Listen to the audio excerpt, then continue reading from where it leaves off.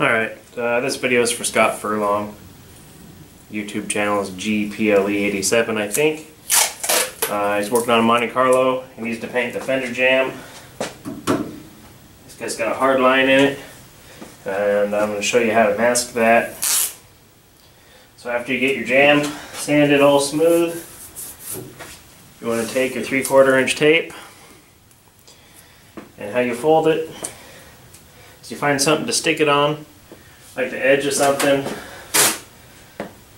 or whatever, anything you can find, so you can take and pull on it so it's nice and tight, you know, not so hard that it tears like that, but just so you can pull on it so it's got a pretty good amount of tension on it, and now it's not sticky there anymore. And then you want to fold over like the top 1/4 inch or so, or not even. I'll show you here. It's easier to fold the top over when you have tension on the tape. So you just want to go along and pull it, and I'll show you what I'm doing. If I can do this with the wrong camera hand. Just folding the top edge of the tape over so it looks like that.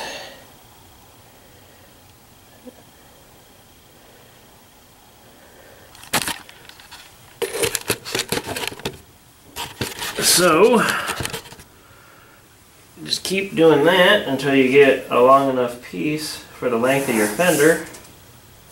You can do it in a couple pieces. It's always nicer to try to get it all in one shot. Just fold it over like so. Try to make it as even as you can. Drop your tape on the floor. So then you'll have a piece of tape like so. And then what you want to do is you want to put that on your fender so the overlap, the fold is right, just maybe not even a 1/16 over the edge of your fender lip. So basically you're going to take your tape like so, put it on your fender,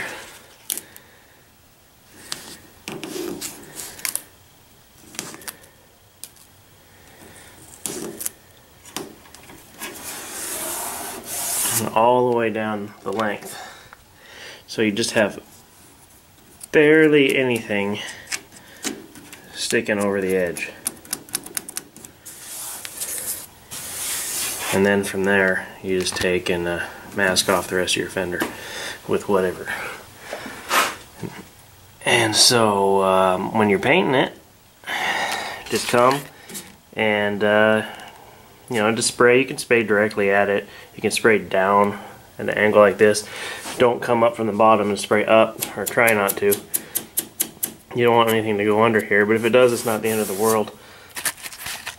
And then when you're done, I usually probably unmask it when it's still wet. It doesn't really matter too much. Then after that, you shouldn't even really be able to see anything right here.